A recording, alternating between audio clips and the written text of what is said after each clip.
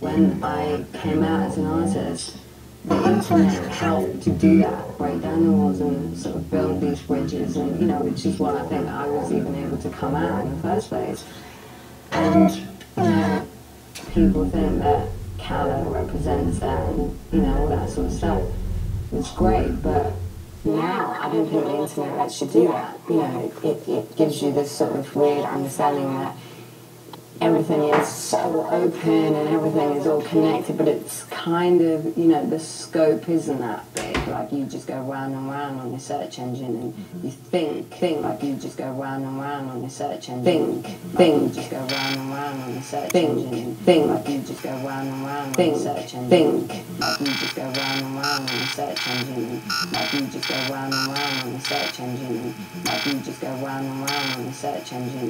Like you just go round and round on this and round on this and round on this. You think like you just go round and round on the search engine, and you think you're spending ages and you're coming across new shit, but you're not.